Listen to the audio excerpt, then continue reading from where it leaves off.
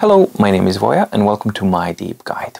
In today's how-to video for Boox platform, which encompasses most or all of the Boox devices out there, I'm going to be addressing like a series of steps and tips and tricks and setups and options that you can toggle and set up to optimize your books to work as best as possible for MDO, which is My Daily Organizer, which is a yearly, quarterly, monthly, blah, blah, blah organizer that is essentially a document that you do a lot of handwriting annotations on.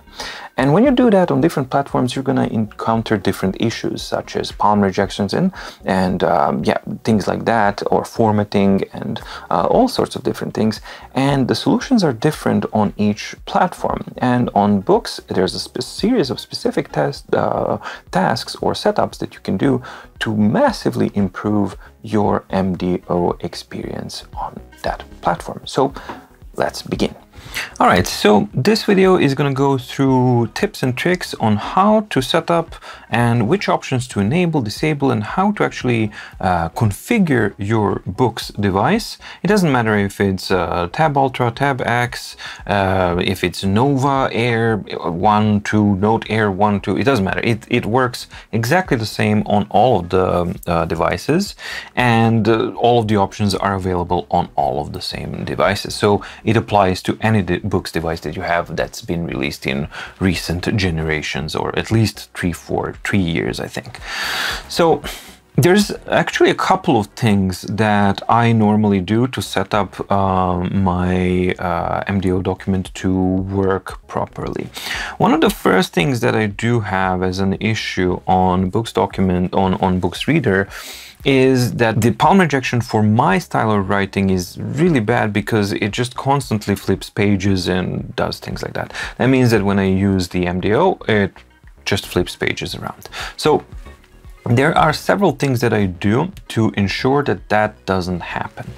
The first one that I do is actually to adjust the touch areas of the Neo reader so that they are not in the majority of the screen here. And you do that by tapping in the middle to expose the menu. Then you go to the settings of the Neo reader. Then you have touch settings, and here you have touch area settings. By default, they are set to mode 1, which is the entire screen. So wherever your palm ends, something is going to get triggered, and the likelihood of an accidental page swipe is actually quite high. I've noticed that for my needs, mode 6 works actually the best, because then the touch areas are limited to the upper region of the screen only. And the interface and the design of the MDO is such that you don't do much touch interactions with the upper part of the interface at all. So this whole area here with the block sign, this is the no touch zone. So the device is not recognizing touch at all in here, and therefore only in this area here you will have back, forward, and menu. So that would be point number 1 that I would add, and that actually solves the area. So I can just tap in these areas here for the menu, next page, etc. However, you'll notice that I can swipe and still the page swipes. What gives? Well, that's because of this icon here, the little touch icon on the side that you can see, not this one, but this one above it with a single finger. That's a touch icon. So this one is currently enabled, but I'm going to disable it here. And now you will notice that the touch doesn't work. However, I can't flip pages either. What gives? Why can't work with it? Well, that's one of the things that I believe is a bug. So this is, as far as I understand it, this is not how it's supposed to work, because the no touch zone should be a no touch zone. I don't know if that's how they want to design it or not, but it's not something that, for me at least, it doesn't feel natural. So the next thing that I do when I change the touch mode and disable the touch icon itself is to actually go to the custom floating toolbar option, and here you have a bunch of stuff that is hidden that you can add to your floating toolbar? Well, the first thing that I do is I switch it to vertical and I lower the size to 70% so that it doesn't interfere with the user interface of the MDO. That is totally optional because you can just hide it, unhide it, but that's just how I set it. So you can do that, but you don't have to. The whole point here is to add to make sure that you have two options added to your toolbar. The handwriting tool should be there, which is there by default, but you should definitely add the handwriting switcher, and it's this one here. It looks like that. So you can add icons and options by simply click and hold and then drag it on top and then rearrange it wherever you wanna place it. So for example, I could add settings. Let's see, I can just go add settings to my main toolbar there, and then I arrange it that way. So the handwriting switcher is the important one. And why? Well, because when you flip on handwriting disabled, then the pen now acts as a touch. And now when I touch on the touch areas here, page next, menu, and even interacting with the hyperlinks can be done with the pen. And actually that's my preferred method. I will interact with the pen, navigate around it, then I simply tap on this one when I need to write. I write and make an entry, and then switch back and then continue navigating that way. So that way I have complete control over what is going on and in which mode I am.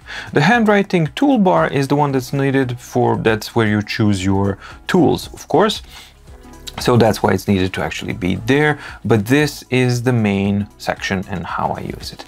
Another one that I also use is the region zoom. So I tend to kind of just simply use the region zoom to zoom in into an area here if I needed to keep a zoom on it or something like that, but I don't necessarily need too much of it. In some cases I do want to use pinch to zoom, and that is why I also added the pinch to zoom icon here in the toolbar, just in the eventualities where I do want to use it. And on the tab devices, this is something that's extremely easy to use, and it's really responsive, so you can very easily use it. The only thing to remember is that it will not work if your touch is disabled. So you have to have that touch enabled for the pinch to zoom to actually work as you would want it to work. So that's something to definitely keep in mind. I think that it would be ideal that I wouldn't need to enable disable touch, and that would work if the touch zone would properly work. But as you've seen, I mean, I can still swipe here, and as long as I can swipe, that means that the palm rejection can happen. So until they fix that issue and have the zones actually working properly, my preferred method is basically to have touch zone mode 6 enabled, that I have my handwriting toggle also added to the toolbar, that I disable my touch, and that I add my pinch to zoom icon to the toolbar so that I can use it when I need to. So when I set it up like that, then I have excellent functionality over MDO. One other option that I also tend to use is that I can actually go to format and I go to fit width. So if I fit width, it's going to fit it like this. But if I have my auto rotation on, which I do, it means that when I flip it over to horizontal mode, it is now nicely flipped here. So I can easily flip between pages and also between these modes here. And because I'm using my pen now as a touch, I can simply use the pen as this one here, and then there's no need for zooming, as I can actually see all of these areas here. So that's something that also is kind of useful in certain situations, but realistically I tend to use it most in the regular mode because I don't really mind the region zoom. In fact, that's something that I do prefer, and I find it to be quite easy to use, and also the pinch to zoom is, as I said, really easy to use, and there's a little bit of satisfaction to it, but that's on the tab devices. Other devices are a little bit slower, and there I would actually recommend to use simply the region zoom, and then you just have it like this, and then you zoom out, and that's that. I hope that you found the information in this video useful or helpful. If you did, please like and subscribe and ding the notification bell in the description below to get notified when new videos come out on mydeepguide.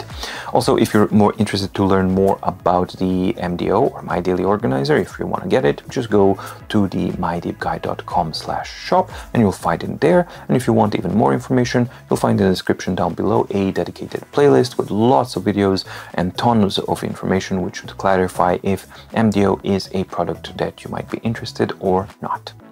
Thank you so much for watching. Stay safe, stay healthy, and see you in the next video. Bye.